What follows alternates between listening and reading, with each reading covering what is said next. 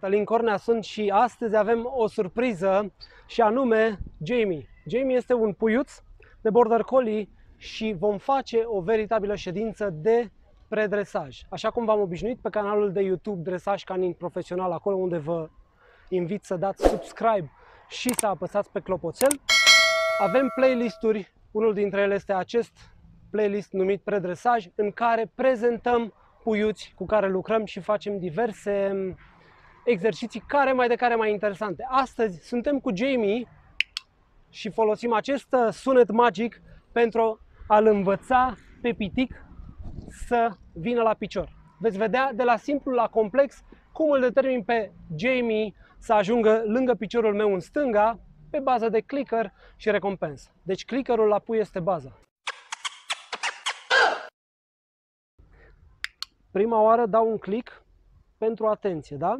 După aceea, ca să-l fac să se învârtă în jurul meu, îmi mut lesa în mâna dreaptă și îi arăt recompensa prin spate. Când s-a lansat către recompensă, dau click și dau mâncare aici.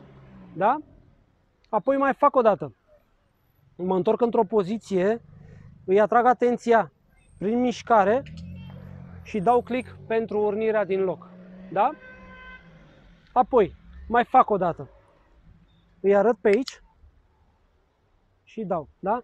Important este să mă asigur că a identificat mișcarea mâinii. Pentru că se duce pe mișcare animal de pradă, se duce pe mișcare, da? Deci, îi arăt prin spate, a identificat, dau click pentru această identificare, da? Și astfel vine recompensă. După care, puțin câte puțin, va începe, uite, vezi?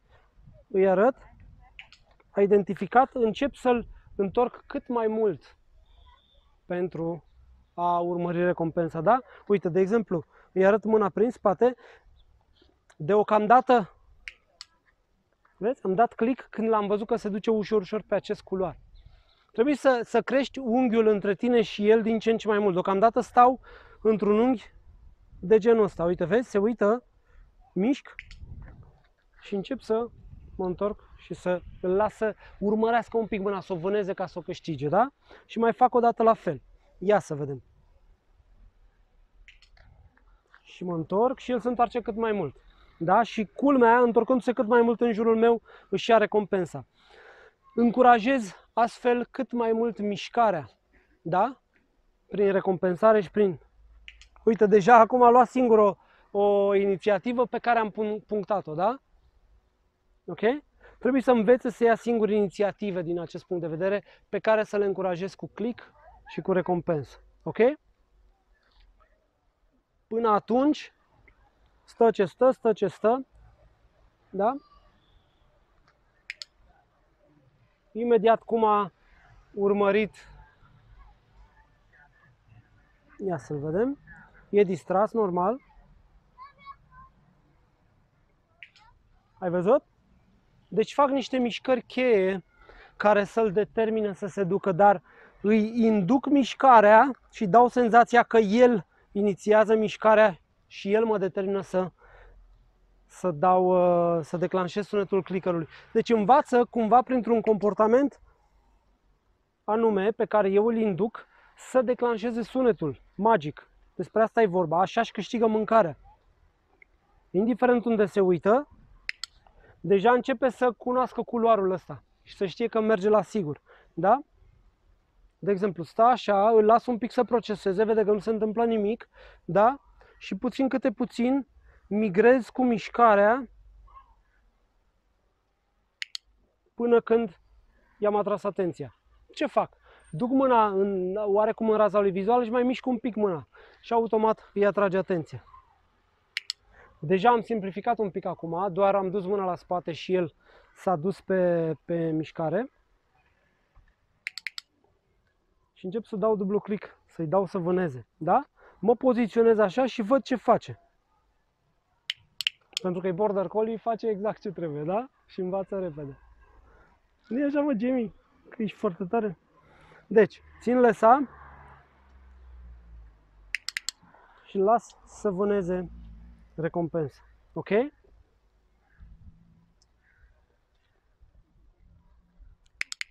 Deja începe să o ofere singur. Observi? așa, stau față în față cu el și îl pun să vâneze.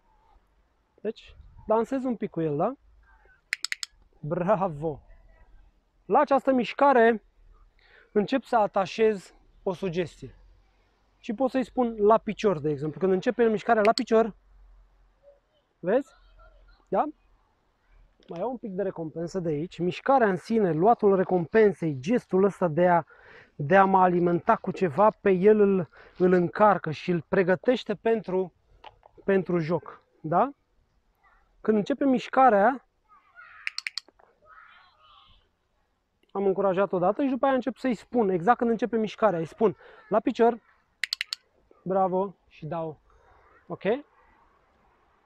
Lasă câștige. Mai stau un pic, la picior, vezi? Deja nu mai cobor mâna să-i arăt, că știe el traseul, da? Știe cum să facă să declanșeze sunetul, la picior, bravo, da? Deci îi spun la picior, ok? Și automat, sintagma asta la picior va deveni un semnal pentru întoarcerea lângă mine. Vezi cât de mult am simplificat? Acum mai spun, la picior. Și vezi că deja vine de la 360 de grade, nu mai vine cum stăteam în lateral. Da? Băi, te aștept ești. Băi, ce te învârți așa, mă? La picior. Încep să bag un pic de emoție și de energie, creând acest joc. La picior. Bravo, mă, viezurică. Și apoi fac așa. Îi prezint mâna, dar vreau să văd ce decizie ia. Și uite-te că în loc să sară după mână, el a luat decizia să vină prin spate. La picior. Vezi? În preajma recompensei. Da? Bun. Ia să vedem. Deci, la picior. Aici, acum complic un pic lucrurile. La picior. Vezi?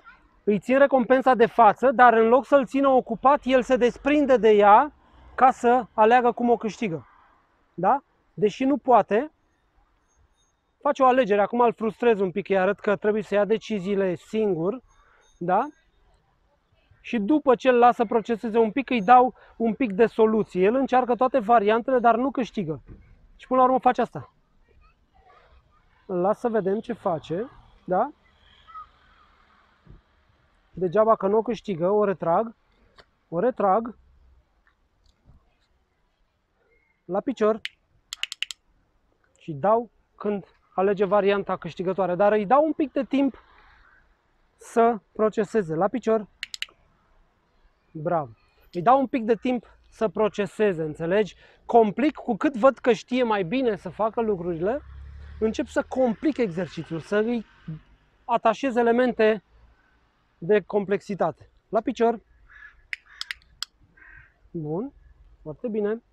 Acum, țin de față și spun la picior.